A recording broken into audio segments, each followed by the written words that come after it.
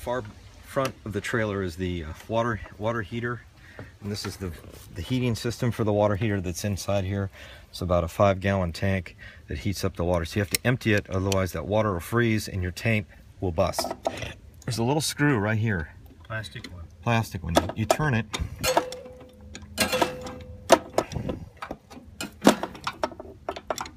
I'm gonna let the water out. It'll be warm. I turned the water off some time ago. It might still be hot, but I'm gonna turn it. There it goes. Oh, it shot out. I'll say. Almost hit me. There it is. That was fun. That's warm water coming out of there. Empty all that out. Then I'm gonna put this back on, so no critters will go up the hole. That's just warm water. That's the water that heats our showers and all that kind of stuff. And that's empty. Let it drain.